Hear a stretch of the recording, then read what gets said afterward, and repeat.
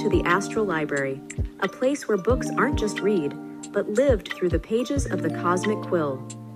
The Cosmic Quill, imbued with celestial magic, had the power to transport readers into the very worlds they imagined. With the Cosmic Quill in hand, readers became creators, crafting entire galaxies, characters, and adventures. They danced with constellations, spoke with nebulae, and charted their own destinies among the stars. In these cosmic tales, the characters were as unique as the galaxies themselves.